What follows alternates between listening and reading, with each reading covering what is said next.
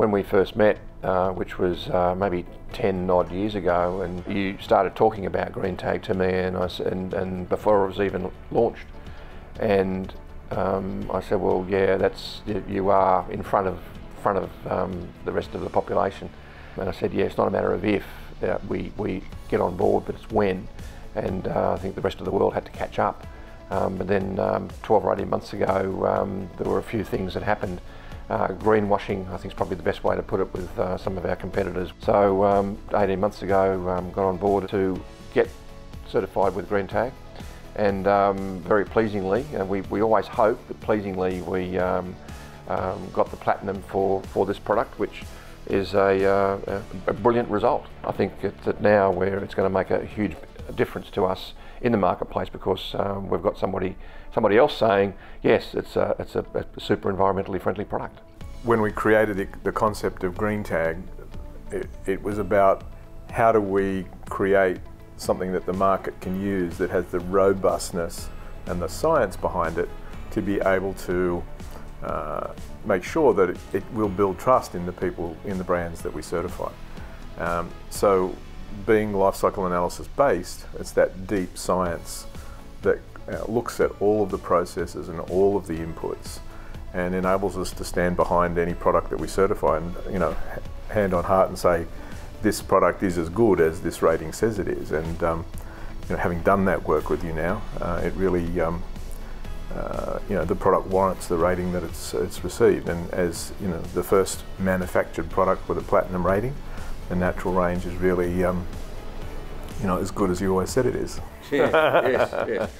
I don't think a lot of people know or realise that some of our largest builders in Australia are very environmentally friendly, and people like Lend-Lease, who have got the CLT building in Melbourne, Australand, who have got a goal to have zero waste to landfill, Mirvac, some of our biggest Australian builders are very environmentally friendly, and and to have the GreenTag will make a huge difference in our ability to be able to sell into those organisations.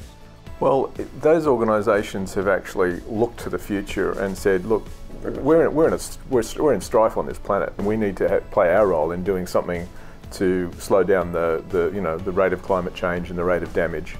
Many of them have actually made carbon zero commitments for their projects, and the only way you can measure that carbon zero commitment is with life cycle analysis. And it's one of the reasons why in developing GreenTag we've said, well, it has to be life cycle analysis based. It has to provide greenhouse gas emission metrics that can be used in quantifying carbon emissions at a project level. And we need to be able to do that in a way that, and provide the information in a way that it can be used in projects or with projects that are doing life cycle analysis, like the Lend-Leases and the Growcons. And the only products that can do that and have the better than zero carbon footprint or have platinum GreenTag certification are biomass-based products. Storing carbon is the only way you can achieve that negative carbon balance. It is possible to do it with offsets in other ways, but in terms of integral into the product or integral within the product, biomass products are certainly the only way you can do that. We've got platinum for our natural board, but we've also got gold certification for our primed board. And the only reason we've gone from platinum to gold is because of the primer. But the primer that we've got on our board is there's no toxins in it, there's no heavy metals in it, because the paint supplier has changed its formulation, not for us but just across the board, to get rid of any of the chemicals that do nasty things to our marine life, and also to get rid of all the heavy metals that I think it was cobalt that could cause problems. The fact is, to get platinum, the product has to have no toxics in the product at any stage of not only the manufacture of the product, but also of its ingredient supply chain. So that's a really, that's a world-leading outcome. Gold means that there might be some minor toxics at some point that are properly managed in the process. They still have no environmental impact. They're still managed to a point.